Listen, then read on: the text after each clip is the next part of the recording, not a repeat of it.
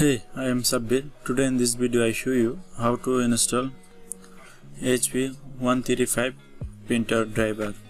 So start this video and open the Google Chrome and search HP 135 printer driver and scroll down and second result click here and click download and downloading. So wait some time.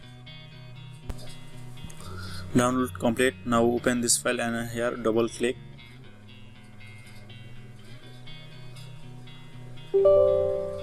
Yes.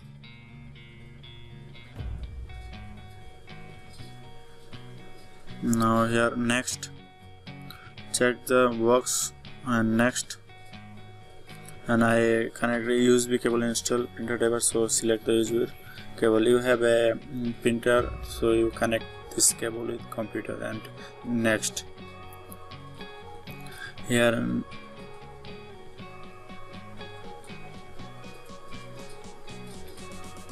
next.